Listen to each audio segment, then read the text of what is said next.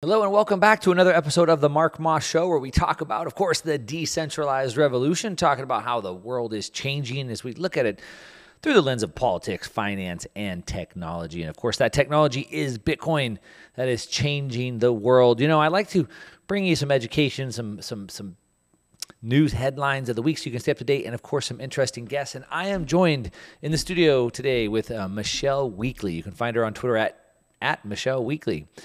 Michelle, you have a pretty interesting story, been around the world, lived in the Middle East, China.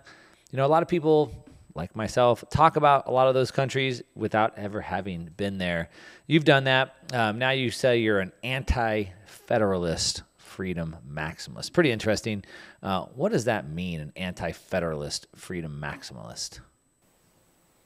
Sure. So, as you said, I spent a lot of time abroad in really authoritarian countries, and there's pros and cons to that, but I think ultimately, as we've seen since COVID, having the state be able to control everything that you do is not exactly a world that we want to live in. So I came back to the States in 2018 and moved to Florida, and I am fighting for freedom from the controls of the federal government, and as much so as possible from the state as well. So that's what you mean, anti-federalist? Yeah, I think the U.S. federal government has just taken way too much power, and that they're seeking to be more and more like some of these countries that we see in the Middle East and Asia, and sort of do away with states' rights. So where were you in the Middle East? I was in Dubai for several years, and then I was working in China. I never actually lived in China, but I was there several weeks at a time in both Beijing and Shanghai. What were you doing in Dubai? I was working in the tech startup space, so I worked at one of the opportunity zones there, and then I got recruited to work in foreign direct investment, and that's how I ended up in China working with one of the largest land developers in China. What's the foreign direct investment? I mean, that just manages people that want to invest it in the country? Yeah, so there's this whole massive ecosystem that I think a lot of people don't realize is even out there. Foreign direct investment is defined pretty simply as, state and country level investment, whether it's by governments or corporations into governments and corporations in other countries. But about 20% of the world's global trade goes through these foreign direct investment channels. And most of that is done through world free trade zones. And within those free trade zones, there's a lot of government regulations and red tape that just doesn't exist. So most of what we're seeing, everybody's fighting about all of these rules and restrictions that are being made, but it's all just sort of a show because nobody's even following those rules. They're utilizing these trade zones.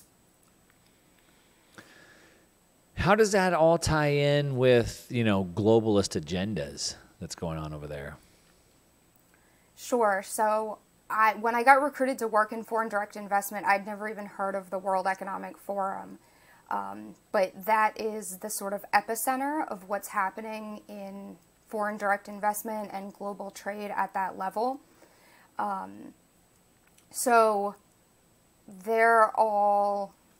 I think that there is an agenda at the highest level, not to sound, like a conspiracy theorist, but they really want a one world government and for all of the governments to sort of say what its citizens can and can't do. Well, it's not that you think there is agenda. Of course there's an agenda. They write books about it, Yeah. and they put it on the website. Right. They're not really hiding it anymore. I think they used to a little bit, but not so much anymore. Yeah, I mean, we've had the the UN Agenda 2020 and then 2030. We got the World Economic Forum with Sustainable Development Goals. We got the books. I mean, they've told us what they want. I mean, to think that anybody thinks that's crazy that rich people might get together to discuss Right. ways they could continue to build their empire. Like, of course they do. That's what everybody does. We Right. all do that. So it's like, it's not about an agenda or conspiracy. Of course it is. You know, they say, this is the thing that bothers me, is that Harvard MBA did a study. Only 3% of people in the Harvard MBA program had written down goals. The people that had written down goals averaged more than 10 times the combined income of the 97% that didn't have written down goals. And I believe and that. so the WEF has written down goals. Right. Bill Gates and George Soros have written down goals. The UN has written down goals, but most people don't. And that means they're way more likely to get their written down goals through, you know, when you get down to that. Jumping over to China for a minute, you said that you had worked in financing real estate or real estate development over in China? Real estate development, yeah. So we had a partnership with the second largest real estate developer, CFLD, over there. And this was before the all of the defaults that were happening. So have you seen firsthand, like, all the ghost cities that are over there? I have. I was over there in 2016, 2017, and they gave us tours of Beijing and all of the industrial and residential development that was happening. And it was really, really wild to see, because we spent days going on these tours, and they would take us out we'd go out in the helicopter and land in the middle of some city. And it was easy to land on the street because there were no cars. There might have been a couple of bikers who would stop by and stare. And then they would take us on a bus to what was basically a model home, but on a much, much larger scale. They were model cities, sort of. If you think about going to a model home and a new construction site, you know, there's a couple of houses built and you can see the plots for the rest of the development. And so that's really what they were doing on a massive scale.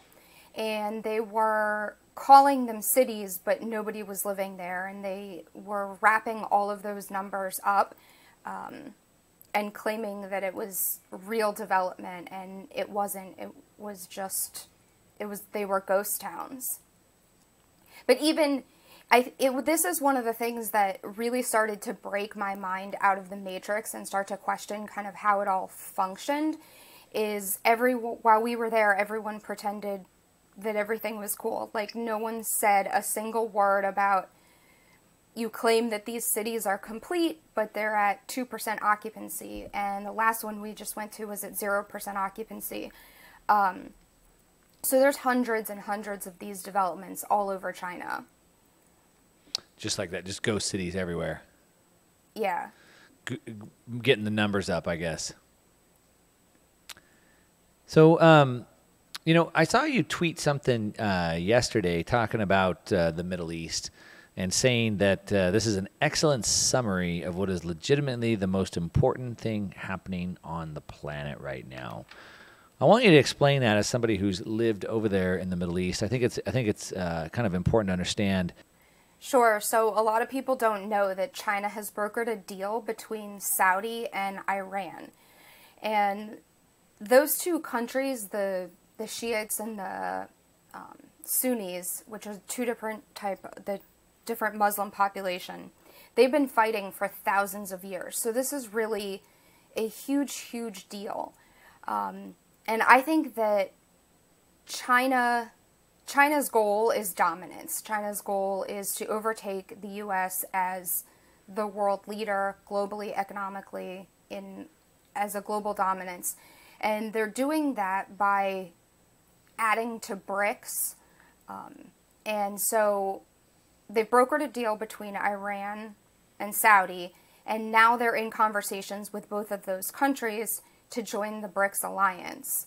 So if that happens, then it's really, really going to weaken the U.S. position, and it's also de-dollarizing all of the oil trade. So with the new relationships that they're developing, now they're talking to Saudi about purchasing oil and selling oil in the yen which is something that they've just done with Russia.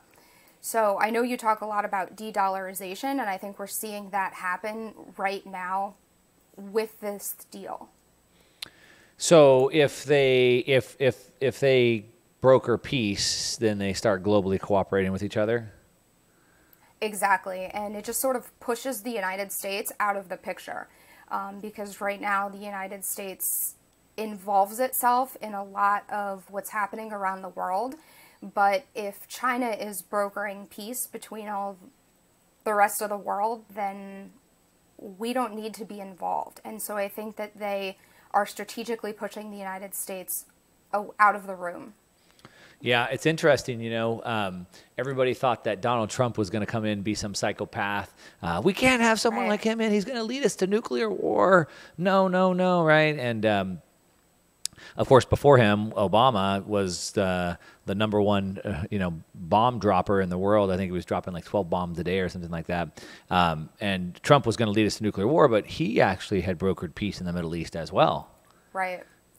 And a lot of people don't know that. Of course, it got no coverage. Yeah. So they were trying to nominate him for a Nobel Prize, a Peace Prize. For the first time for however many decades, we actually had peace in the Middle East. And we didn't have nuclear war.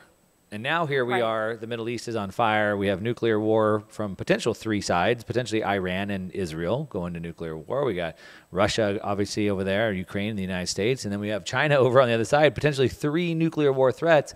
It wasn't Trump, it was Biden that put us there. But to your point, the peace that was in the Middle East got destabilized. And now here we are making it look like it could be President Xi that could be the peacemaker, the kingmaker, which would be pretty bad. Even talking about, just Russia and China, they've tried to broker peace many times. They've tried to sit down and establish peace many times. Israel has been there trying to establish peace, and the United States continues to say, no, it can't happen. And I saw even just when President Xi was over there this week, all the leadership in the United States is saying, no, this could lead to a ceasefire. That would be so bad. I'm like, what? That it makes no leading sense. to a ceasefire is bad? I thought that's what we want, isn't it? But that would allow Russia time to regroup. It's like, oh my gosh. Yeah, I mean, to your point, if Xi turns into be the peacemaker, I mean, it pushes the United States out. The problem that I have is that, and you've lived abroad, so you know better. But I hear a lot about. I haven't been in the Middle East or China, but I know a lot of countries don't necessarily like Americans all that much. A lot of countries don't allow Americans to open bank accounts. They don't deal with the IRS and all those things. Right. And it seems like I had reported on China put out a paper last month in February. The Office of Foreign Affairs, People's Republic of China, and it basically said, the quiet parts out loud, basically China put, the government of China put this paper out that went out to the whole world, and they basically said that the U.S. is the purveyor of terror around the world. They use the dollar for colonialism. They extract value through seigniorage. They said that the dollar is the main source of instability. And they said that the United States has been behind every single color revolution since 2003. And so that's just like, look, we know what you're doing. The whole world sees what the United States is doing. In the United States, we have this viewpoint where it's like, oh, we're fighting for peace and democracy around the world. But the rest of the world is like, whoa, you guys are a terrorist organization, right? And then I was so shocked and saddened to see, I think 2 days ago, the president of Mexico is now saying, hey, look, the United States, you guys are bad characters. Like this whole thing with Donald Trump that you're trying to do in New York, that like you guys are bad. What you're doing over here, colonialism, what you're doing in Ukraine. I mean, he denounced the whole thing. It's like the whole world seems to see this except for us. Is that maybe a feeling or picture you got when you traveled or lived overseas? Absolutely. So I think as a whole, the people of these countries love American. I mean, American has really exported its culture.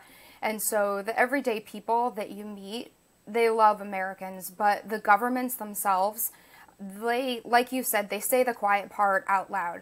Nobody is afraid to say out loud what the U.S. is doing. And the fact is that the U.S. is involved in most of the wars and color revolutions and all of the upheaval that's happening around the world.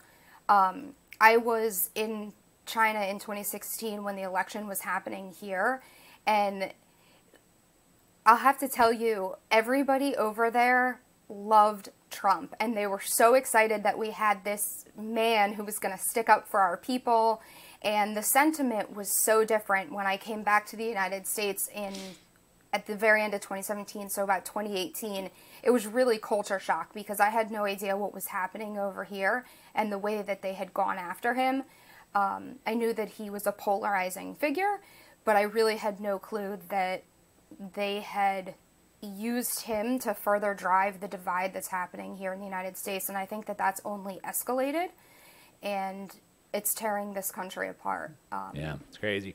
And now I saw today too, even now China is getting behind this Nord Stream investigation. So it's like, the U.S. put out, or somehow some paper, some flimsy argument about some pro-Ukrainian group came out trying to deflect. But like China's like, nope, we're going to get behind this. We're going to get behind this. We get the UN into this, but we can't have the UN do it specifically because of the United States involvement. So yeah, things are sliding fast. Times like this, when things are breaking down, that we get massive amounts of change. It goes back to Vladimir Lenin's quote of days or decades where nothing seems to happen.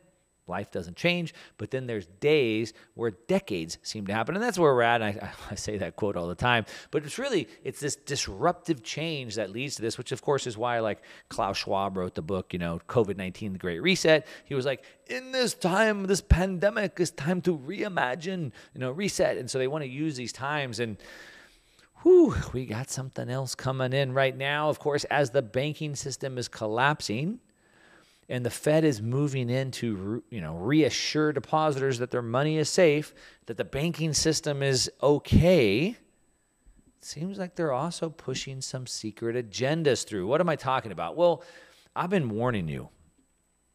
Lots of people are warning you. Take heed that central bank digital currency, CBDCs, are coming to a country near you. Now, we know China has pushed their CBDC out. I've talked about that extensively. But of course they have, because they're a communist country. I've played you clips of the head of the BIS, the Bank of International Settlements, is like the central bank above all the central banks.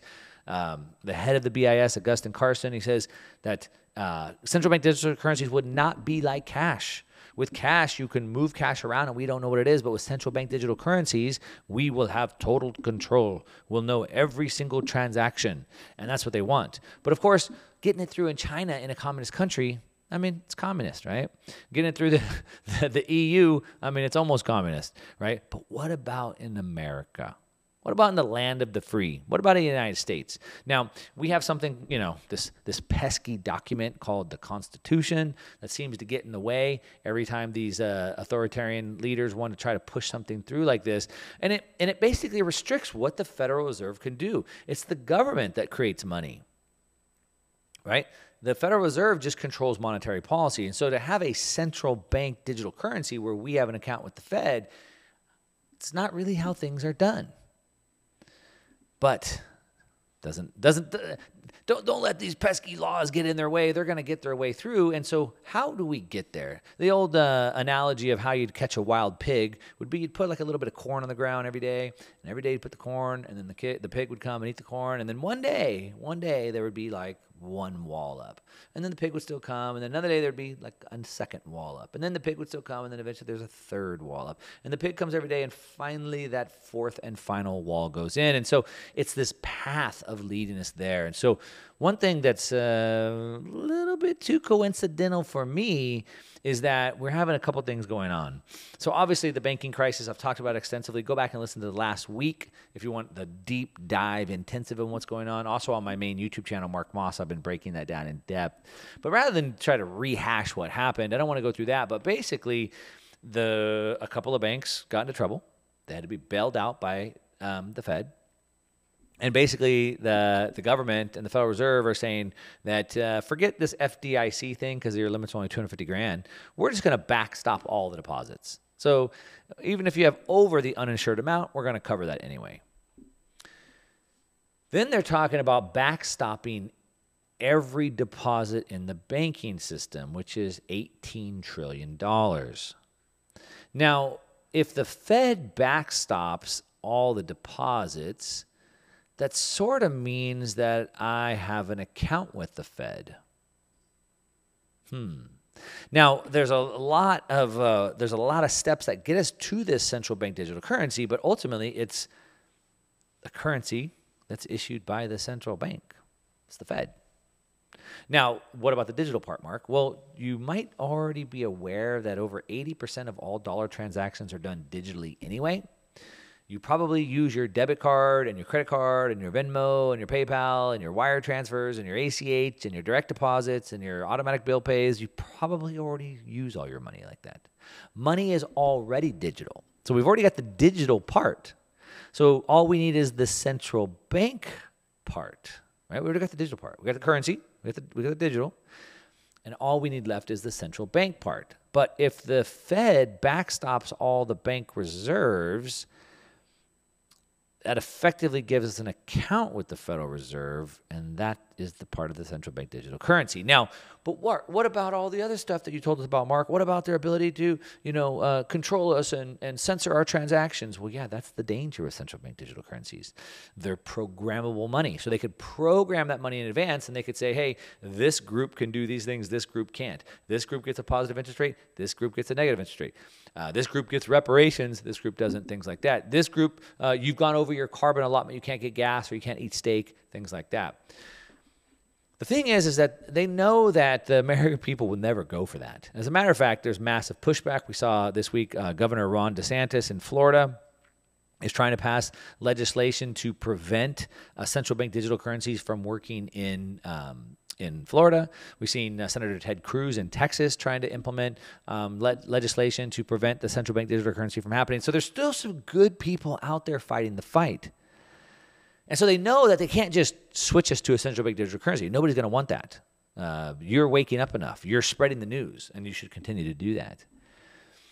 But what if we just sort of back in? We already have the currency, we already have the digital part, and now all we need is the account with the central bank or the Federal Reserve, and we're already there.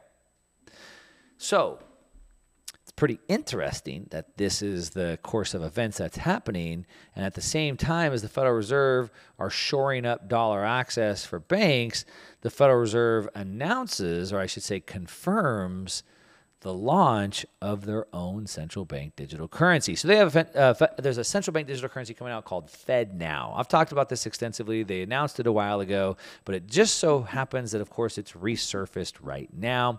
And basically, the FedNow is not as bad as you think it is yet. It's always the slippery slope. So the FedNow is a system that allows central banks and banks to move money back and forth between themselves using something like a CBDC. So it's not for the public yet. It's just for us to use internally. But you see how the pig analogy is working, how the walls are starting to close in? First, we start using digital money. And then second, the banks have a problem, so they give us accounts at the Fed. And then third, the Fed rolls out a central bank digital currency, but it's only for them, back channels between the banks. And then fourth, we just have accounts, our currencies directly with the Fed. And then finally, they start to add all those other behavioral modification programmable things into the money, because no one's going to go for it right off the bat. So it's pretty interesting. They announced this FedNow. It's launching. It says that, quote, early adopters will complete a customer testing and certification program informed by feedback from the FedNow pilot program to prepare for sending live transactions through the system. So it's been announced since 2019. They've been working on it, and now they're going to launch it. This is a big milestone. This is something to stay vigilant on. This is something to definitely pay attention to. Back the fighters, back Ron DeSantis, back Tom Emmer and Ted Cruz and all these people doing it, because they're inching this forward one way or another. We know what their ultimate goal is, and that is ultimate control. And so we have to be vigilant and watch out and stand for that. Zoom out. The world is breaking apart. As if you're not aware, there's a war going on between the United States and Russia. I'm not going to say Ukraine anymore. I'm just done with that. At this point, we know that the U.S. is in war with Russia. Of course, they tried to deny it. It's a proxy war, people said. They tried to deny that. Look, come on. We're at war. If you need any evidence, I think the Russian downing of an American drone plane is enough evidence. What is the United States doing flying planes over there in a war? And Russian planes are shooting it down. I think we're in a war. You might also have known that we've been sending hundreds of billions of dollars and weapons over to Ukraine. Some of our weapon systems are so complex, they take teams of people to run them, and they take teams of skilled people to run them. Yeah, so that's Americans over there. There's American military special forces all around Ukraine getting ready to go in there. So look, we already know what's going on. And the U.S. is just continuing to get more and more involved in this. Like I said, that drone was really kind of like, if anybody thought there was any line that maybe the U.S. wasn't, I think that's over. I think we know that by now. But the thing that bothers me is that now the whole world is basically being forced to choose sides. And that's the problem. When push comes to shove, what happens? So we saw this week, President Xi from China went over to meet with Putin over in Russia, and it wasn't a good meeting if you're from America like I am. It wasn't good. As a matter of fact, there was a chilling message that was sent to the West where President Xi was seeing that, of course, they recorded a video and they released it. Remember, you only think what they want us to think, right? If they're recording a video and releasing that video, then they want us to see that video. And of course, in that video, President Xi calls Putin a dear friend. He says, quote, "Change is coming that hasn't happened in 100 years." What is that change that they're talking about? And what does it have to do? Well, the change is the changing of the guard. No more, if they have their way, no more will the United States have the homogeny over the entire world. No more will the U.S. dollar be the homogeny, no longer will be the reserve currency or standard of the entire world if they have their way.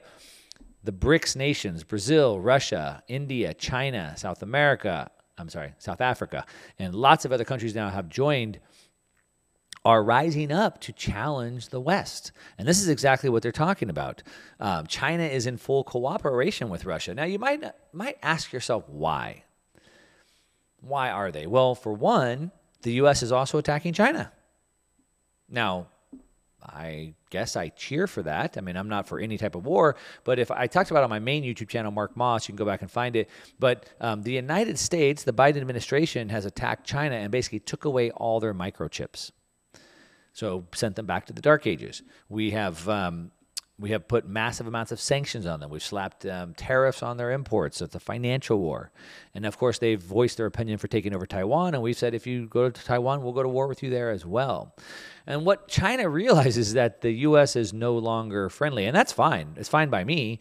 I don't think we should be friendly with China. China is a communist country. We shouldn't be bowing down to them. They have massive human rights abuses, and those need to be dealt with. So we shouldn't be friendly with China. So I'm okay with that. I'm no fan of communism or fan of China from that standpoint. But if you understand it from a geopolitical standpoint, you have to be willing to put yourself in both sides of the shoes here.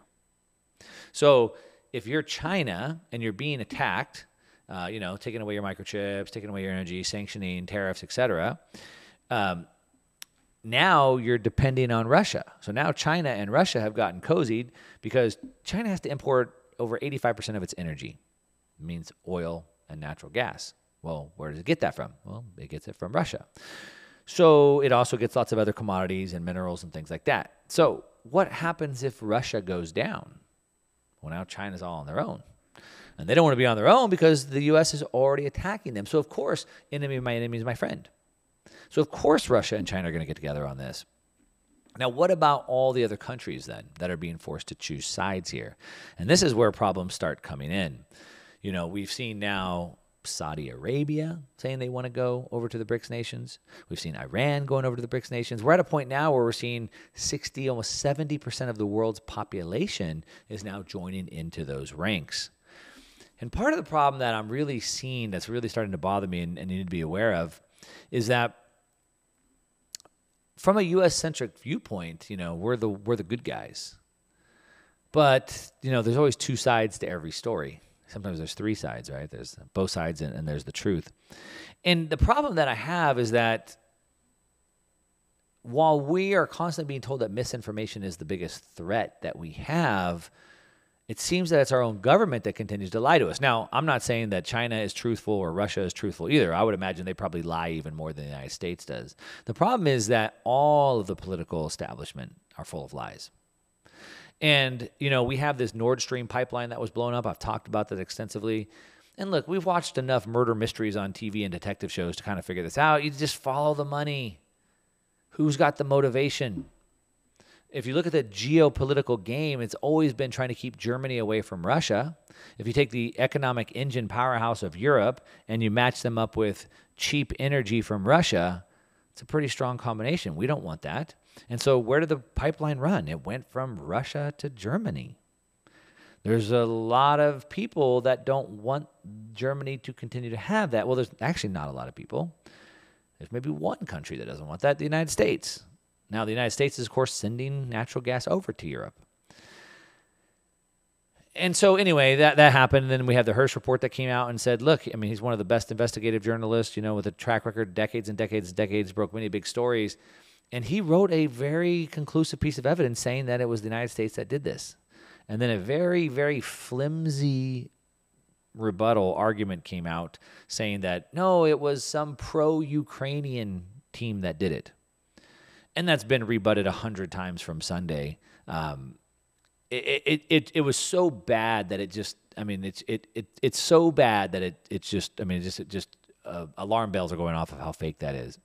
And so that only emboldens the rest of the world even more. As a matter of fact, now China is supporting a UN-led Nord Stream investigation. However, they're urging that the U.S.-led Western nations have to abandon the UN because they're afraid that the investigation will be tainted. We have even just online people who have poked holes all through that Nord Stream sabotage. And now the thing that really got to me this week was I saw the Mexican president is now on board with this. The Mexican president calls the U.S. State Department liars. Yeah. Our friendly neighbor to the south that we need geopolitically as the world continues to break apart, which it is. The U.S. relationship with Mexico is going to be crucial for us. And as long as we have that, we're okay. They're directly on our southern border, and now the Mexican president is calling the U.S. State Department liars after the Wright reports. Liars about what? Liars about everything. Liars about human rights abuses, liars about drugs along the border, liars about the way they're handling the whole situation with Donald Trump. He called that out specifically.